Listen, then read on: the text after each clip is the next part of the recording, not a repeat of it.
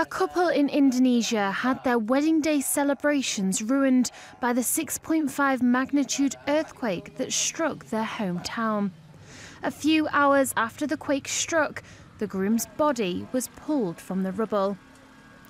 The wedding hall in the bride's family home was empty as the bride lay on a bed next to her mother. Ushra Fitriani mourned for her fiancé on what should have been the happiest day of their lives.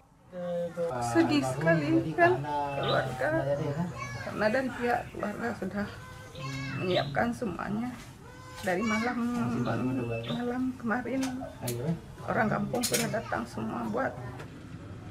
This latest quake hit the east coast of the province, around 170 kilometres from Banda Aceh, the provincial capital. Rescuers continue to comb through the rubble for survivors. A reported 102 people are thought to have died. Engine ignition. Lift off.